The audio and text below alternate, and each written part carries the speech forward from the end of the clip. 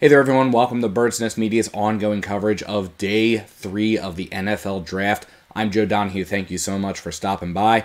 The Philadelphia Eagles were able to draft one player in Round 4 after a number of trade backs. The Eagles entered Round 4 with 2 picks, but they traded back a number of times, mostly to acquire picks in the 2025 NFL Draft.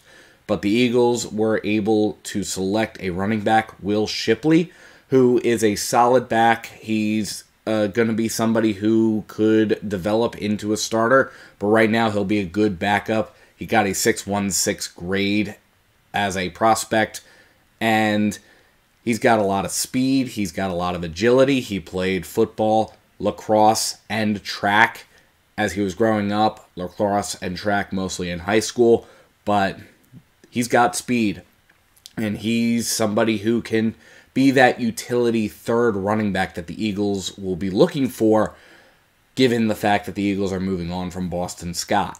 There are certainly things that he's got to work on. Apparently, according to NFL.com, has a tendency to duck his head and plow forward, which causes him to lose vision on some of his inside carries, and he also has to work on falling forward a little bit. But on the whole, his job right now is to learn from 2 really good running backs, one stellar running back in particular, and be that person that can be thrown in there. Now again, the Eagles only made 1 pick. The Eagles traded back a number of times, but the Eagles have 4 picks in round 5, so we'll see what the Eagles decide to do with them.